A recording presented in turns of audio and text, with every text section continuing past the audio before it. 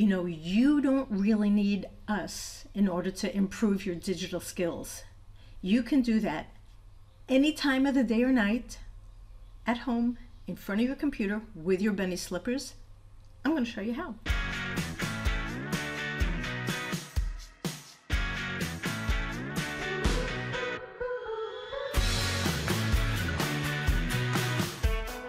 I want to find a way to enable my students to edit a Google form after they've already submitted the grade, so that they'll be able to continually fill it out during the week. Let's see, I'm going to go into Google.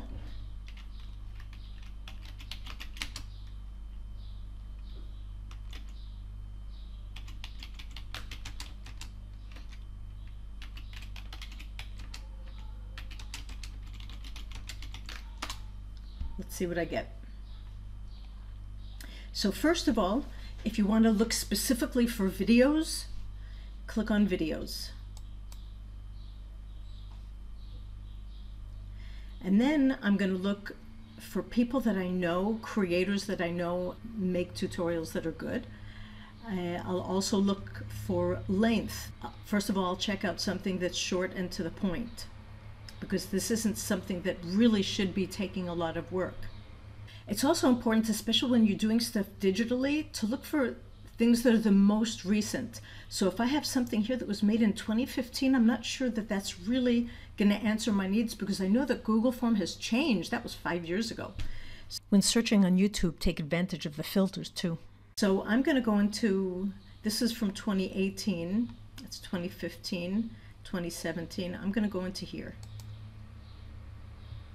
Do you need to have someone edit a form after they've already submitted it? Yes, I do. So I'm going to go listen to them and find out. For this session, though, I don't need to look for anything because Judy already gave it to me. So I'm just going to go into here and show you how I learn by splitting my screen and having one next to the other and following along. Before you start working with a split screen, you want to set up your settings on the computer. You go to Settings, System, Multitasking. Be sure that these are turned on. Once the system is set up like that, you can open up your browser and take two tabs and separate them into two smaller windows. So I have a window on the right, a window on the left, two separate tabs. I can work on YouTube right next to my slides. I always like to give my students choice. And one of the great things that I learned last week from one of Judy's videos is about the choice board. I've never made a choice board before, so I want to learn how to do it. In order to learn how to do it, I go onto the internet, find a tutorial, and do it. I want to show you how I learn things from tutorials on the internet. So here's my tutorial, and I'm going to open up a new tab.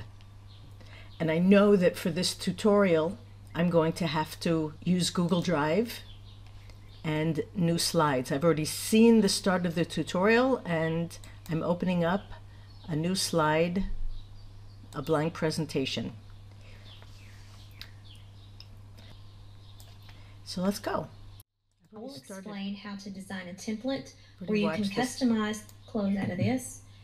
And we're going to start out by changing the layout to blank. I'm going to insert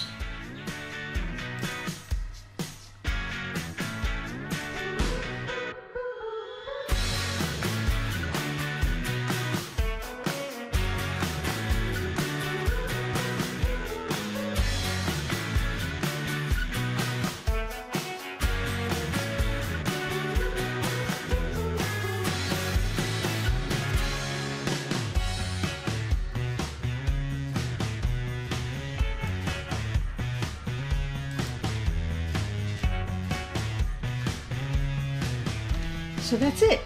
It took me 23 minutes to make this choice board, and I'm going to go watch your other video, but now you see how you can learn how to do something at any time at all just by opening up a YouTube that teaches a YouTube tutorial like hers or like one of mine, open up a second window at the side by dragging it aside and following step by step, stopping when you want to. It's so much easier than even watching when I'm trying to teach it live in a Zoom, because here you could go at your own pace, at your own time, and make your own learning happen.